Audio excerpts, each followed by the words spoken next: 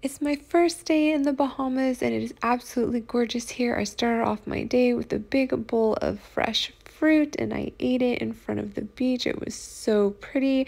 Then we headed off to town to go to the market to get some groceries for the week. Then we hopped into our swimwear as fast as possible and headed to the beach.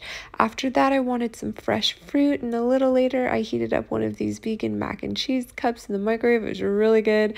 Then we put on some dry suits and headed down to find some of these secluded beaches we've heard so much about. And guys, we found one. It was completely empty.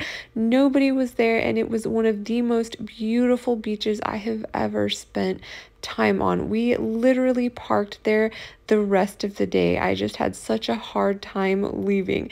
Then we went back and showered and got ready for dinner and found this cute little beach restaurant where we ordered some salad and some vegetable pizza without any cheese.